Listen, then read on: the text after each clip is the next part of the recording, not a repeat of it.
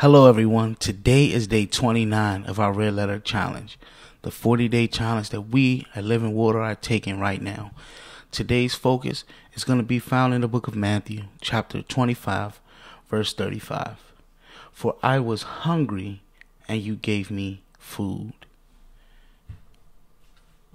Today, we're going to continue our focus on giving, and today's challenge is to give food to the needy. Something that stuck out to me was the last thing that this writer had said. Well, in the challenge, he said, whether it's giving it to someone on the side of the street or donating to your local food pantry, be generous. Clear out your cupboard or go shopping and collect food for the needy.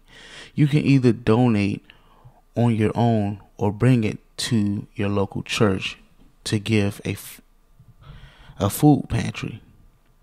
Speaking of that, if your local church doesn't have a food pantry box where people can donate food or on a regular basis, tell your pastor you are going to bring one in. Now, here at Living Water, let's coordinate in our chat to see who's going to be bringing that food pantry box. Because I know you guys, we might end up with 10 of them, Lord willing. So listen, there's nothing wrong with that. We could bring 10 boxes. That's nice. This is what I wanted to read today, and today's verses were found in the book of Kings, 2 Kings, chapter 4, verse 1 through 7. The wife of a man, well, this is not in the scriptures. This is just, before it. Oh, no, this is chapter 1, sorry. The wife of a man from the company of the prophets cried out to Elisha, your servant, my husband, is dead, and you know that he revered the Lord. But now his creditor is coming to take my 2 boys as his slaves. Elisha replied to her, how can I help you? Tell me, what do you have in your house? Your servant has nothing there at all, she said, except a small jar of olive oil. Elisha said, go around and ask all your neighbors for empty jars.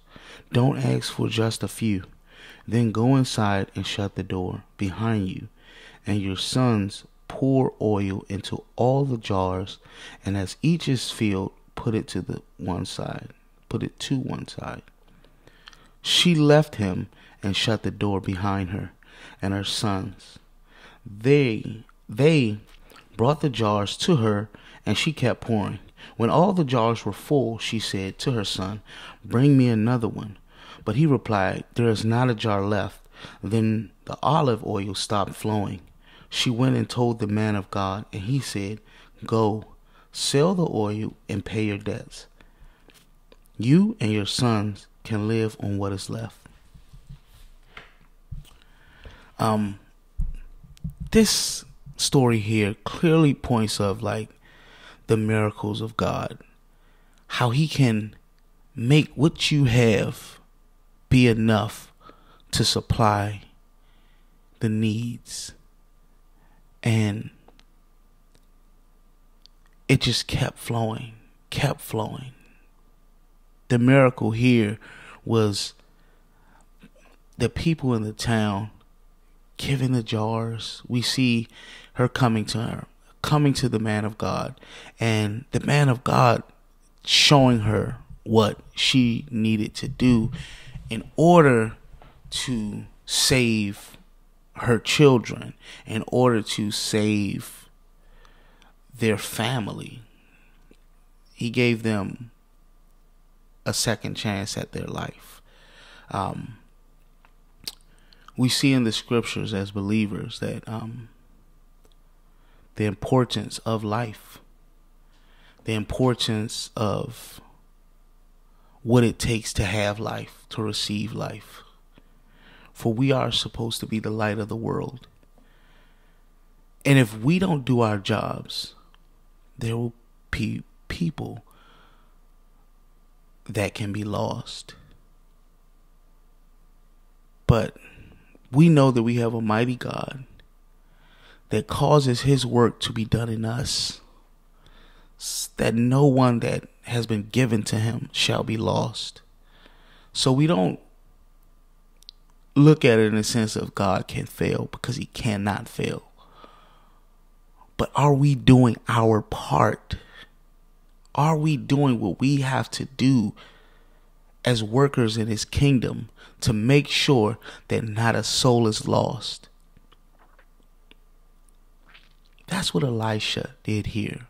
He knew that this lady's husband, who was no longer with him, was a man of God as well, that loved the Lord.